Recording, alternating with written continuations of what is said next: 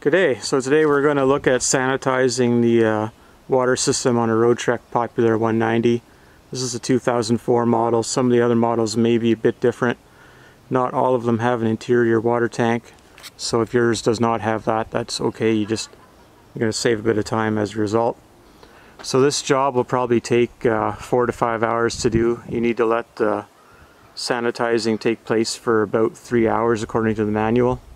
And you need to have a copy of the manual. I'll provide links in the description to get a copy specific to your vehicle. And you need to take responsibility for your work on this. I'm going to show you everything that I know on how to do it. But it is a potable water system. So if you make a mistake, you could make yourself ill or kill you or someone you know. So it's important to understand this before you start. So I guess we'll take a quick look at what we're going to need. So one thing is, it's kind of hard to get to the water fill. It's just on the end of these vice grips, so you wouldn't want to have to connect that too often. So just pick up a Gardena filler. Then I have a hose here. This is not meant for potable water, but you're never going to find a 100-foot garden hose that is meant for potable water. So you need that for filling it up. You can fill it up through the tank fillers as well. But I'm going to try filling through the city connection and seeing how that works, because that will be a little bit more complete. You're going to need bleach. They want you to put in a 1/4 of a cup per 60 liters of capacity. So on my van, I think the front tank is about 90 liters. I haven't figured out how big the back tank is, but again, you need to check your manual for this, because it's one of the key parts of the whole thing is getting the correct amount of chlorine in there. So if you winterize the vehicle like you should have, you're going to have to drain the winterizing fluid out. So you'll reach in here, and as you can see, the tank goes below the bottom of this valve. So you're going to have a fair amount of winterizing fluid stuck in that tank. So we're going to overflow these tanks for a while to try to get that out, because if you don't, it makes the water foamy. We never drink the water in the van, but we do want to get it clean at the beginning of the year, because you do brush your teeth with that water sometimes, depending on what's available. And then if you have the rear tank, you'll have another filler here, and the overflow is down in the back of the van here. So you might notice it overflowing as you're going through this. While your hands are still clean, you need to make access inside of the vehicle. The indoor tank is right here, and then the rest of the water components are over there. We'll take a look at the hot water tank. One of the things that you need to do here, if you're going to use a hot water tank, is check the blow-off valve. And I'm sure I've shown this a couple times in my videos now, but this overflow valve doesn't work. It's seized. So it's important that that works, because you can close the valves on this tank, and then if this isn't working, you could blow up your tank inside of the vehicle. So that is not good.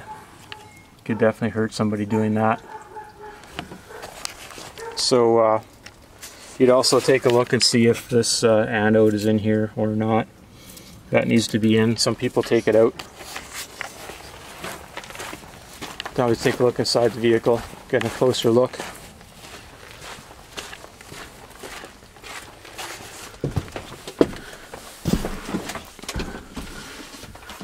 If there's enough light in here. So that's the indoor tank for if you're going skiing. I think it's good to minus 10 degrees or something, they say. Bit of insulation behind it. You can see the different levels. The drain for the tank is that valve down there. So it's just being permanently set to drain. So I'm going to close that so we can... actually, no, we'll leave it open while we're flushing it out. Then there's the hot water tank here. So these valves are always closed because we don't use the hot water. So that's important that you make sure that blow-off valve is working. To turn on the hot water tank, there's a switch over here. So just to get a bit more access, you have an inverter mounted to this door.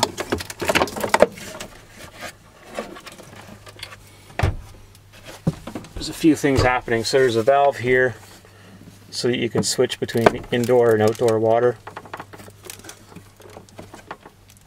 Your vehicle may or may not have that. When it's like this, it's set to indoor water. That may be out of focus. It's because there's so much stuff in the here for the camera to focus on. It always picks the wrong thing. It has too many focal points. But anyway, so that would bring the water from across the aisle over and feed it into the lines here. So with these valves closed, you open this bypass valve so you can get water through your hot faucet. There's a pump here. There's a valve down there for turning off the outdoor water. I think that's the cold valve down there. You check your manual for that. This is the hot valve here. Goes to the outdoor faucet for the outdoor shower, as they call it. So I'm going to open these up now. That's interesting. It's building pressure from the heat. So those are open because I want water to flow pretty much everywhere at this point while we're sanitizing things.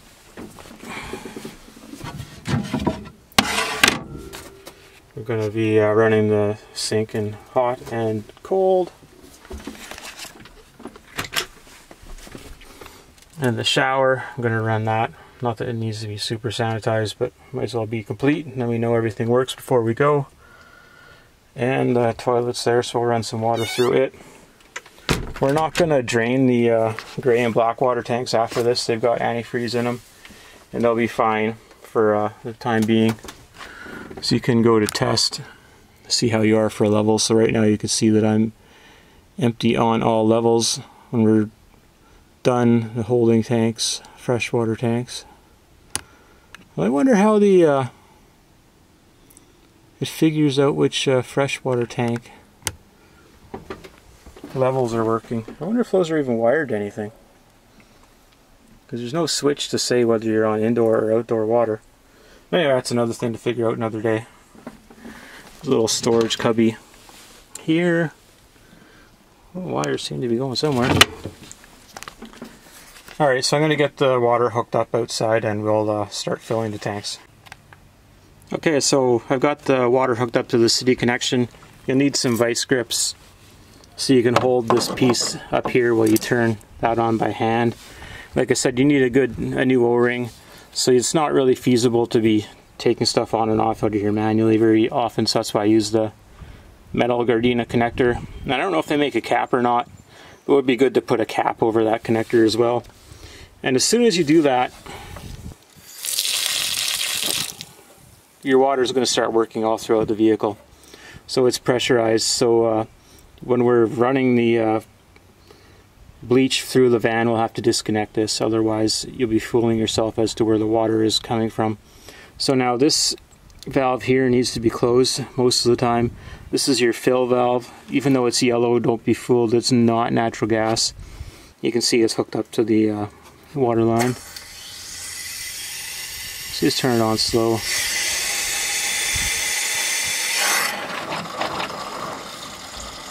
You'll see water's pouring out of the front tank now. I'm just going to leave that drain open because, like I said, there's a bunch of the winterizing fluid inside. So you're not going to flood your vehicle doing this. You obviously need to make sure that your faucets are all off inside. So we'll just leave this run for, I don't know how long, quite a while. Just pump out that sanitizing fluid. Then we'll go inside and right now just run the other devices. Again, the purpose here is just to get rid of the winterizing fluid that's in everything. Because you'll find it is kind of foamy.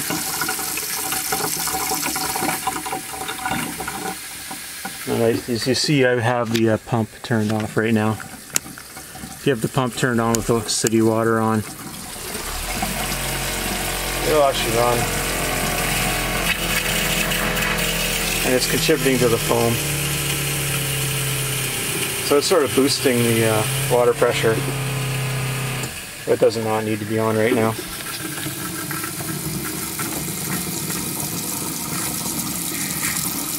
So you see with the hot water tank bypassed, I have hot and cold that are still coming out, even though it's only coming from the cold water source. So that's looking pretty good.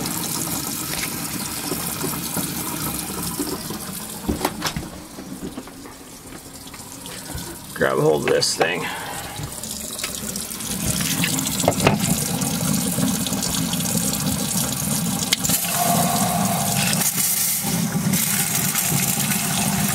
Oh, that'd be a pretty dismal shower. Looks like I need to take it apart and clean out the strainer. So I can feel cold water going through the tube across my skin, so I know that that's fairly good. So that was cold. Now I'm just going to flip over to hot. And again, it works both ways.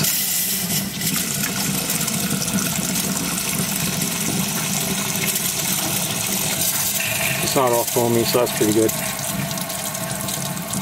And then just turn off the faucet here. Water doesn't smell too pleasant. That's why you need to sanitize it.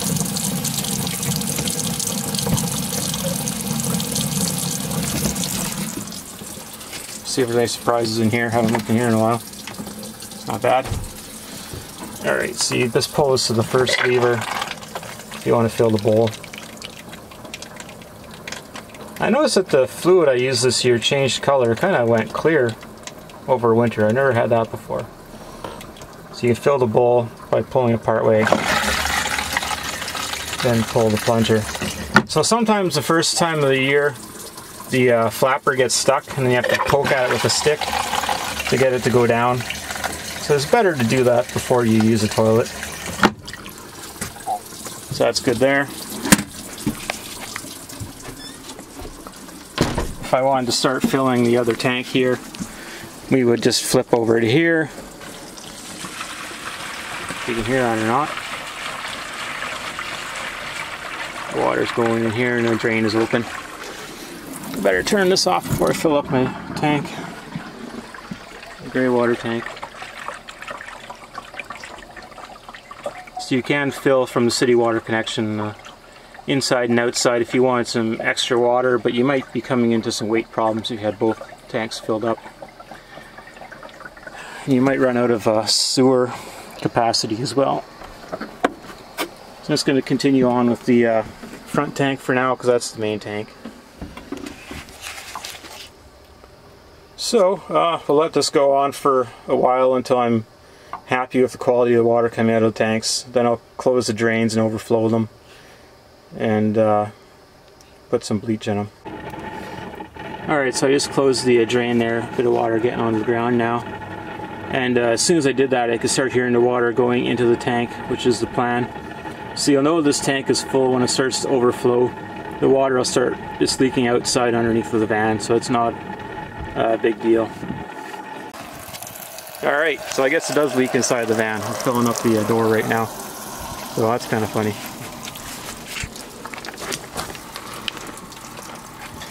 We'll turn that off.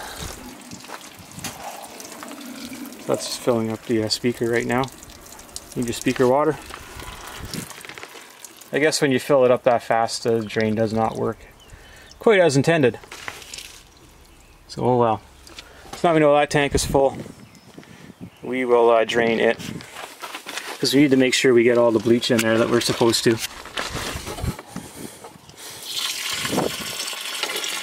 That can be a fairly time-consuming process to drain that. So I'm going to flip the water over to the other side. There's lots of running around, but once you get the bleach in the system and it's sanitizing, you can go and get the vehicle ready for Some are doing various other tasks. So got that valve there. I'm gonna fill up this tank. I don't think it's ever had water in it. Like literally since the van was built.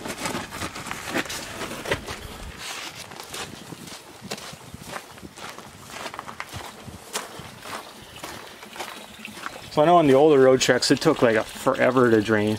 But this one drains pretty good. So we'll turn the city water back on.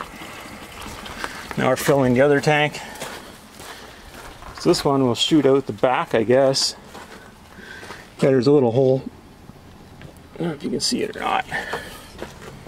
Drilled in there. So that's what was overflowing.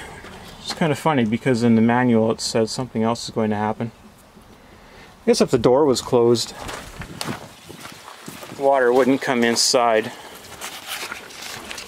No, it would just run down your door jamb. And you can see the water coming out down there. Anyway, let's let this fill up for a while yet. Alright, so we got the water coming out the back now. As it was just about getting to the top there, you could hear the air coming through, so that's a bit of a warning, just so you know what's happening. You can see that the drain is working down here. I think the drain was actually plugged because it did not start to flow until the tank was overfilled and built pressure. But like I said, it hadn't been used in ages. So if you see a little PEX tubing hanging out of the back of the van, that's what that's for. So that's good. We'll turn off the water and let that drain.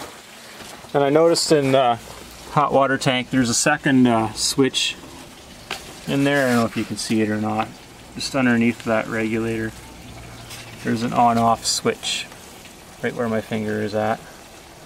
So if your indoor switch isn't working, it could be that it's turned off over here. So we'll turn that off. Now the city water is still working with the van for the faucets and whatnot, but not filling up any tanks. So we'll drain the two tanks and pour in the bleach through the top fill holes, and then we'll fill up the tanks again using this. Then we got to disconnect. So we'll do that once things are drained.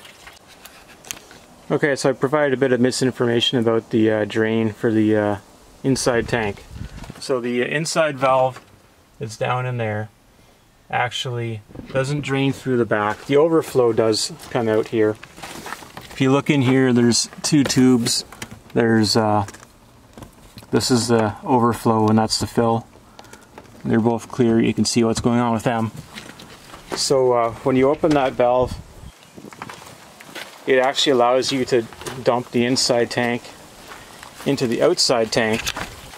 So if you had that valve closed here, you would be bringing the inside water to the outside tank underneath the driver's seat. And when you have this valve open, then you're draining both tanks. So that's how that works. So sorry for that. I think if you watch the entire video, you'll be able to figure out what's going on. I was kind of confused how to drain the inside tank because there's not really any water coming out the back. And for whatever reason, the overflows seem to work a lot better when you're just filling with a garden hose in through the fill holes. But when you're filling with the city water, which I've not done before, it'll actually it'll overwhelm the overflows and come out the fillers, as you saw there. So it's going to be a while for me to drain these tanks. And once those are drained, then we will, like I said, get onto the sanitizing part. Alright, so we're ready to put some bleach into the system now. This is probably the more tricky part, so make sure you're not wearing your best clothing when you do it, because you'll probably get bleach on you. Have lots of water available so you can rinse yourself off when the inevitable happens. So I'm just using a water bottle. You wouldn't put bleach directly in the top of the water bottle and try to pour it in, because then somebody might drink it. So what I did was I cut a hole into it. And I'm just going to pour bleach in.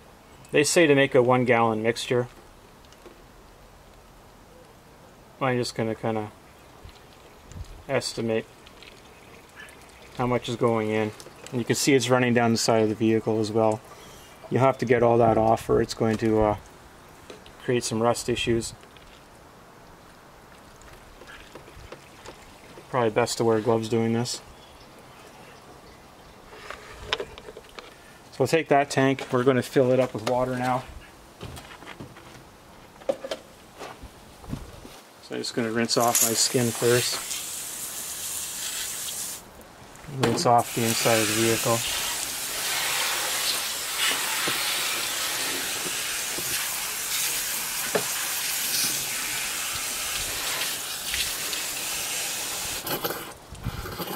So this is a 3-hour process for each tank. So just fill it up like this. So the water will back up and kind of, you'll know when you're full. So just fill it up until it starts to overflow. Then we'll go up to the other tank and do the same.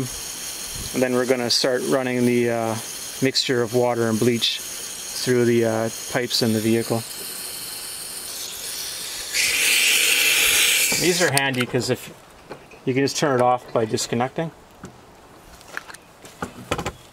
So I'm going to go over and do the front one here for you, and then we'll do the waiting game. Alright, so I'm going to fill this one up now.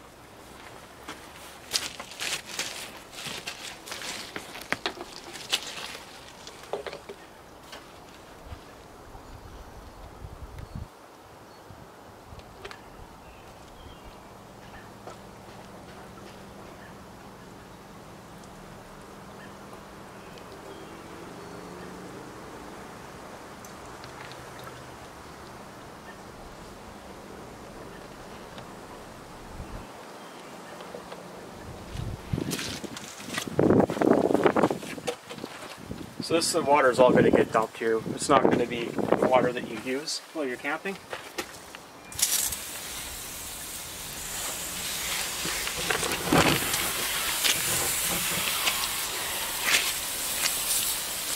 Just rinse the bleach off anywhere that it might have gotten.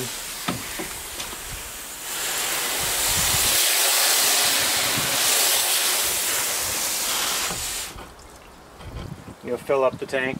So I'm just going to fill up the tanks off screen here, and then we'll start running the water. Okay, so I got both tanks filled up. So now at this point, we're going to have to turn on the water pump. So go over here. So it's charged with pressure. Right now I have the transfer/drain line open because I want that pipe from here to the front of the van to get chlorine mixture in it. I am set up so that I am using the inside tank right now. If you have an intent to use your hot water tank, you would open these valves going onto the tank so that they're in line, and you would close the bypass valve by having it going crossways. But I'm not going to be using it, so I'm missing that step. The valves to the outside faucets are open. So at this point I'm just going to run this, and you'll smell bleach coming out.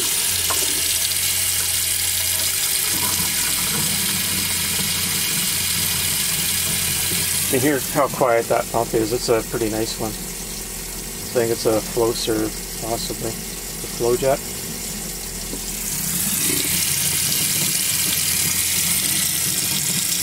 Can't smell any bleach yet. It has to go through the tubing across the floor, over here and up to the faucet.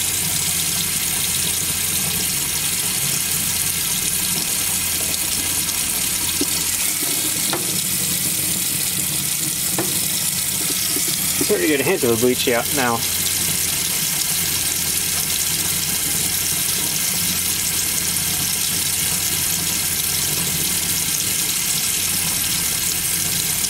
So as you can see, there's a lot of running around to do this process. It's time consuming.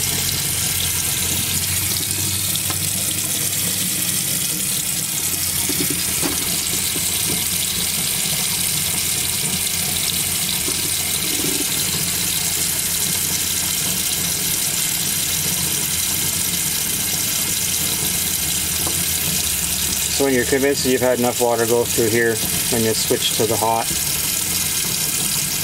and do the same.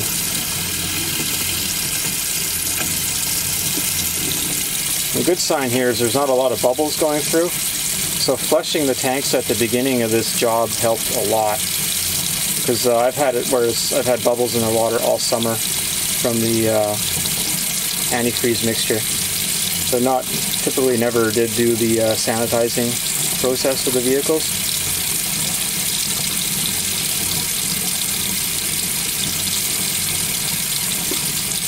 So again, this water might have a bit more bleach in it than you would normally get out of the tap, so you try not to get it on anything.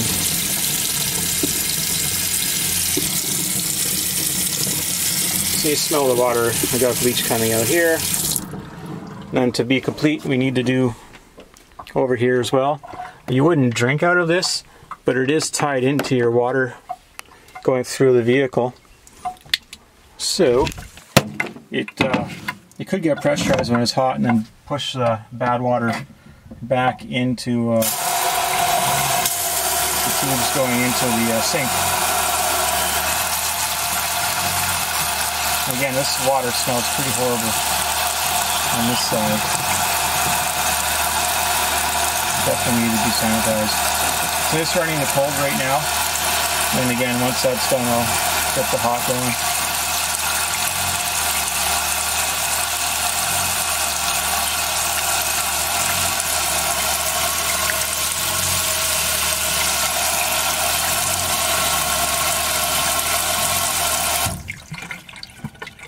So turn off the cold, turning on the hot. All that antifreeze making foam in here. You can see that a lot.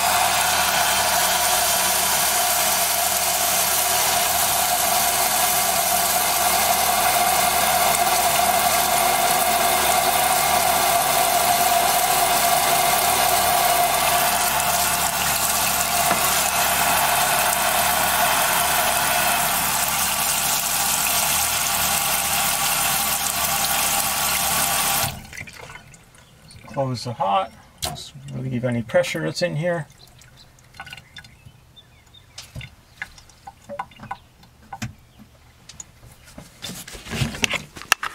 Run the toilet. Now you can decide how you want to smell the chlorine in here.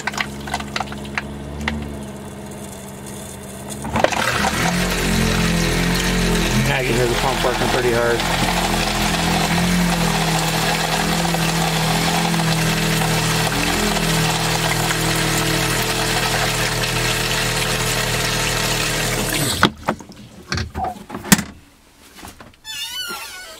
Alright, so if you have a popular 190 with the indoor tank, what I found was that this, for the fresh, it tells you whatever the highest tank is.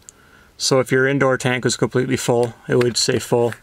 If your indoor tank was completely empty, but your outdoor tank was full, it would still say full. So like I said, it just tells you whatever the highest tank is. So now we have to flip this over so that it's on the outdoor tank. Now if you didn't have that valve, you would be done at this point, but I have to do it again to run the water from the outdoor tank up to the pump, because it's going to be getting old water right now. Then after this, we got to pop outside and do the outside shower. And again, it's not because you drink out of the outside shower, it's just so that the entire water system is completely sanitized.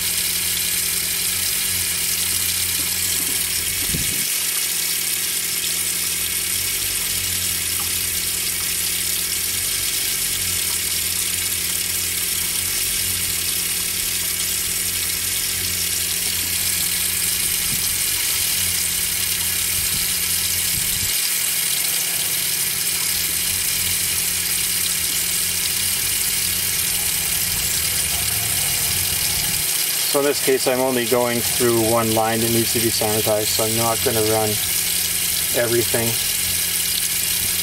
I'm not sure that it says in the manual to do the full process over again. If you wanted to be extra cautious, you could certainly run the hot and the cold. I guess I'll do that just to be complete. Because like, again, I don't want to give anybody bad information. So now it's on the hot.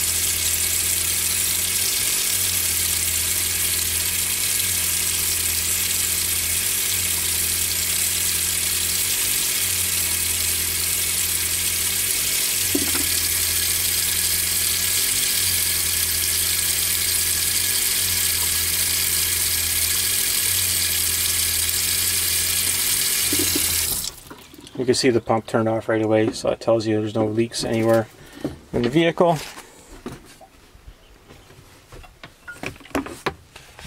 Put this down here as usual.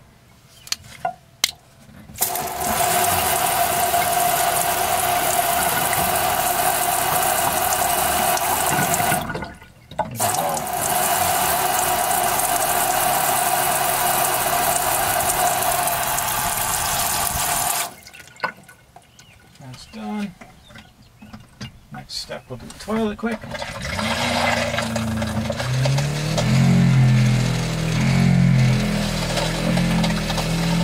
Getting some air through there.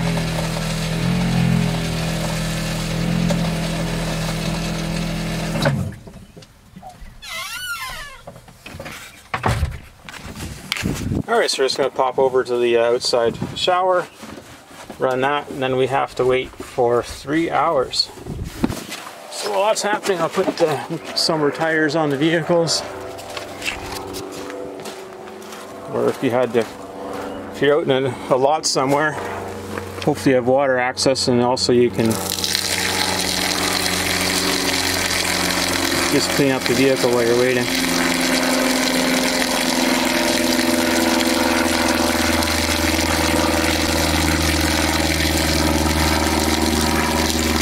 You can smell the chlorine rolling out of there.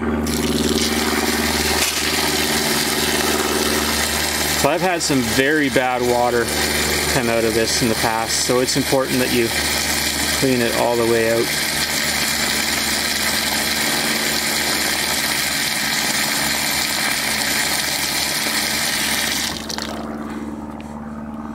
Like I said, so now we just have to wait 3 hours, then we are going to drain the tanks.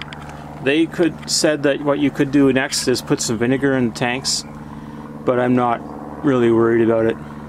So after you drain the tanks, you can just fill them back up again with water, and you would put in some water conditioner. I guess I'll just pop in and show you what we use for water conditioner. You could also use bleach for that as well. So in here, I just have a bunch of different chemicals. And what I mentioned in the winterizing video about putting this in a bin is important, because you can see that the bleach especially, kind of reacts funny and expands and squirts out of the bottle. So you can see that there's a bunch of chemicals in this container just from sitting over winter. Now if I hadn't had this in a container, it would be all over the counter.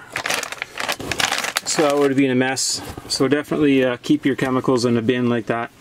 So this is from Camco, fresh drinking water freshener. And you'll put that in the tanks before you fill them up after you do the draining of the bleach solution. So hopefully you found this informative, and thank you for watching.